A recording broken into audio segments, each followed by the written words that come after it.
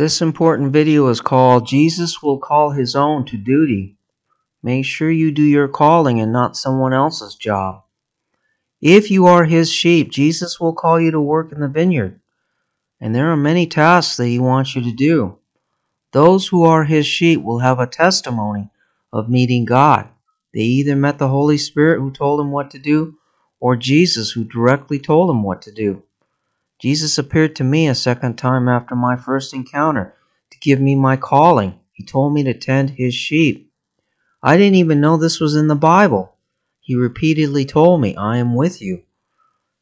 I quickly needed to learn the Bible to preach His word. The Holy Spirit will teach you and guide you. I quickly came to understand that Jesus calls His own and guides them. It's not the people you think. I used to think He chose only those with university degrees to preach, but not so. There are plumbers, electricians, gardeners, and even people coming out of prison. Just like the Bible, Jesus chose tax collectors and fishermen. He didn't choose the temple priests or the religious leaders. We are commissioned to lead people to Jesus and teach His word. We point people to Jesus and glorify Him. We get people started on the narrow road, walking with Jesus through the Spirit. From then on, they have to walk it with Jesus and let the Holy Spirit lead them. There is nothing special about us. We glorify Jesus. We don't glorify us. We make disciples of Him, not us. We don't teach anything that's not already written down. We are just obeying what we are told to do. The key fact is Jesus calls people to duty. It's a lifelong commission. There is no retirement with a pension. And there are some self-starters who don't need to be taught by us. They can get understanding directly from the Word themselves, and they can go do their calling. Wonderful. Do not do someone else's job. Only keep to what God tells you to do. For not all are called to preach. Not all are teachers, pastors, or deacons. Many are called to just witness and give testimony for Jesus. This is a very important job. Example, a woman was healed of end-stage breast cancer by Jesus, and He told her to be a witness for Him. Quote, acknowledge me before man. And she's been doing this for decades now. Example, an 85-year-old COVID survivor was healed during a hospitalization. He was on a respirator for 60 days. God audibly told him he was going to get better because he now has a testimony to give. In the Bible, the man with the legion of demons was told to be a witness.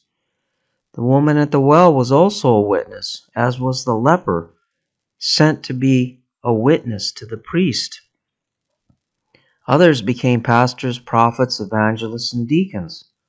The Holy Spirit must be your boss in whatever you do, because without Him you will be running in vain, and you will feel joy and fulfillment when you do His works. Do not follow what someone else is doing. Do what God tells you to do, because you don't even know if that person you're following is even sent by God.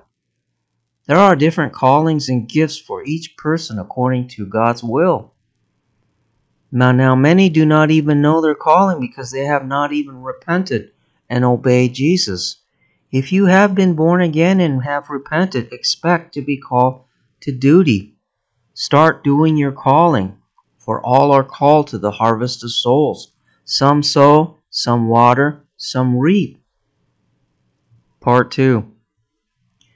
God will coordinate the body of Christ to work together. The hand is not a foot, the eye is not an ear, but each is needed for the body of Christ. Just make sure you do what you're supposed to do, otherwise you'll be useless. Here's an example of some sow, some water, some reap. Years back, I went to a donut shop and saw Buddha there displayed on a shelf. I felt compelled to give my testimony to the owner. I told him about my encounter with Jesus after getting sick. The owner was quite skeptical, and he replied I must have had a bad dream. The seed was planted. Then there were others in the donut shop who heard the testimony, and then there was a customer there who stood up and told the donut shop his own testimony. He was undergoing dialysis and suddenly passed away. He came out of his body and met Jesus. And Jesus told him it was not his time and put him back in his body. He walked around the donut shop telling everyone where he saw the holes in his wrists. Everyone was shocked, and the seed was watered. The next time I went back to the donut shop, the owner asked me how to pray, and I gave him a Bible. The guy became a believer. Some sow, some water, some reap. In the Bible, the woman at the well was sent back to witness for Jesus. Very quickly, the whole town wanted to meet Jesus, and they believed.